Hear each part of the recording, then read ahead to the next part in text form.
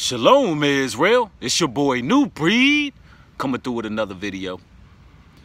In this particular video, I want to speak about how emotional men cannot be righteous. That's right, ladies and gentlemen. Emotional men cannot be righteous. This particular topic is absolutely imperative. Now, when I speak about emotional men, right? I'm talking about these brothers out there who follow this street persona, have this gangster persona, but really what it is emotionalism. It's being masked by hyper masculinity. And actually it's the total opposite of being masculine when one is being emotional.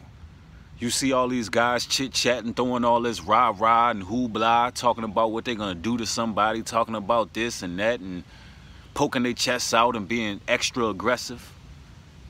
Ladies and gentlemen, that's a sign of weakness. And I want to speak about that because, you know, you got a lot of brothers who talk about how women are emotionally unstable.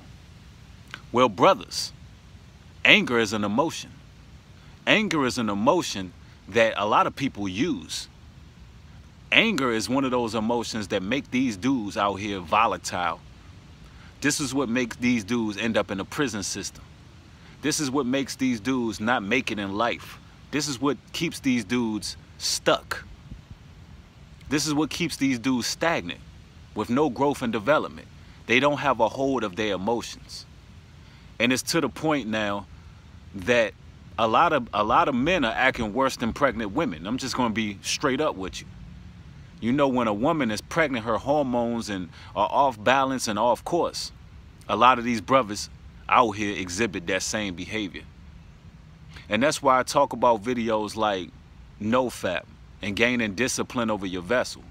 NoFap is like, you know, abstaining from sexual immorality, you know, not watching porn, not, you know, engaging in certain activities that may be harmful for your body. You know, these things help a man get discipline over his emotions. It makes his chemical imbalance get balanced, excuse me.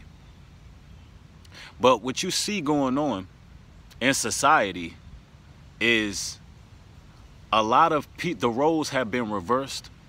You got right now the women being in these empowered roles and positions based on the fact that they've done a lot to emasculate men in society. But the thing about it is, ladies and gentlemen, emotional men, they can't be righteous. There's no way you can serve two masters. There's no way you can have one foot in the streets and one foot in trying to be holy and righteous. You got to make a choice, man. Because this devil out here, he's a roaring lion, seeking who he may devour, as the scriptures say. And one false move, you done. A lot of these brothers be thinking they untouchable. Truth be told, hey man, truth be told, the enemy, he wants people who think that way. Because this is not a game out here. A lot of these dudes, they searching for, you know, they searching for street rewards, and they gonna end up getting street rewards. And you know, the thing about it, fellas, and this message is majority to men out there. The thing about it, a man is not going to tell you what he's going to do to you, what he's going to do, and how he's going to do this, and talk all aggressive chest poke. A man is not going to tell you that. See, unless you come in at a man's family, unless you come into a man's household, unless you messing with a man's livelihood, there is no reason why y'all brothers is pulling up on each other. There's no reason. Like, that's hustling backwards. If somebody is coming at you, if you have to defend yourself, you defend yourself. If you got to put a bullet in somebody, you put a bullet in somebody. If somebody breaking in your house, messing with your family, that's what justifies being gangster or following a code. But what these brothers doing out here is backwards. It's dead backwards. And these emotional men, they can't be righteous. Like, I see a lot of brothers, you know, they got a lot of knowledge. They know certain things, but they can't get their emotions under control. And ladies and gentlemen, that's a weakness. that is definitely a weakness that is going to end most likely in violence, death, and we're to the point where we can't even come together as men when we have disagreements and actually just talk. You know, like men, you hear one side of the story, the brother here, you know, we hear both cases and we use logic. This is what men do. Men come together and they have talks. Men don't fly off the handle. Men don't do things that are emotional. And then you got men out here who are being ran by women. You got men out here who are being completely controlled by their woman. And the same thing, they end up being hyper emotional. There's no way you could be of the Most High and be emotional. It's no way. There's no way you could be in the streets and preaching scriptures. You can't serve two masters. And I don't know who this video was for, but it's definitely somebody needed to hear it. So I decided to speak on this.